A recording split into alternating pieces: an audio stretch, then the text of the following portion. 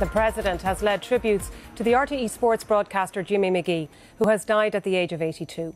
In a career spanning more than 50 years, he reported and commentated on 12 World Cups and 11 Olympic Games. Claire McNamara looks back on the life and times of the broadcaster who became known as Memory Man. Different class.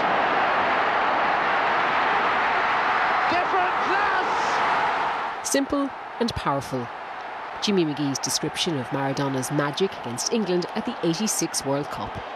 The little man, the captain, and it's 1-0, and all the protests have fallen on deaf ears. It's the most famous of his commentaries from a career spanning over half a century. But there were many, many more.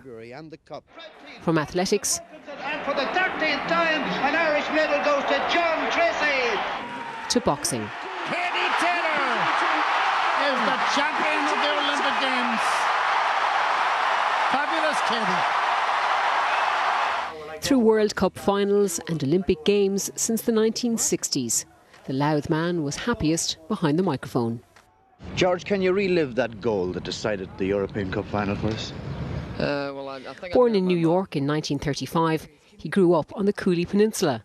He wrote many letters to Radio Éireann before starting work with the station in the GPO in 1956. In the mid-90s, he worked for UTV, fulfilling a lifelong ambition to commentate on All-Ireland finals. And Dublin are the All-Ireland champions. The following year, he was at the Atlanta Olympics and would later draw criticism for his continued support of swimmer Michelle Smith following her 4-year ban in 1998 for tampering with the drug sample. He ventured out of the commentary box too. His encyclopedic knowledge of sport earned him the title the Memory Man. He loved a quiz. And if I'm not mistaken, Roger Poncelet was the jockey on that one.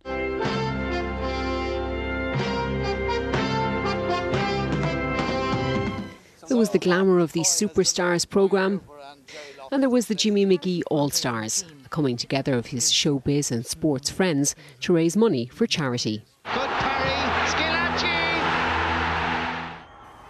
For almost 6 decades, Jimmy Magee was there to call so many major sporting moments. A broadcasting legend in a class of his own. The late Jimmy Magee.